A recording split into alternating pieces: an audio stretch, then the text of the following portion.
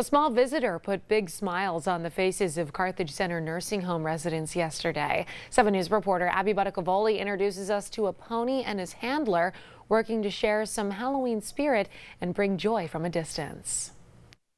No, this is not a real unicorn. This is a 12-year-old Scottish Shetland pony named Dugan. Him and his handler Lisa Cole came to the Carthage Center nursing home to bring some Halloween spirit to the people who call this place home. Not everybody likes a dog. Sometimes people are afraid, but with the ponies, just everybody loves a pony. Linda and Dugan didn't just travel a few minutes down the road to come here to Carthage Center. They drove 5 hours from Orange County to see the residents. It's just really nice to be able to see the smile, and as you'll see, they get really excited. Window by window, Linda and Dugan trot up and put on a little show.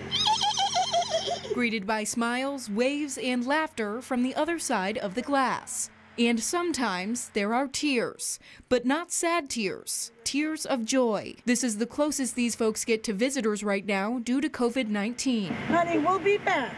I do a lot of centers, healthcare facilities, and I know these people look forward to it. It's something Danielle Coles also looks forward to. She plans the activities for about 80 residents. Her favorite part of this visit? The surprise, really, because it's not very often you see a pony show up at your window. All 32 inches of him. Dugan will head home to rest his legs, but Linda plans to make a trip back in 2 weeks with more farm animals. Her way of making everyone's day a little brighter. Abby Buttacavoli, 7 News. Let's send it over to Beth in the Weather Center with a look at the forecast. I'm loving this morning show today. We have cats, we have a lot of ponies, animals. A lot of animals.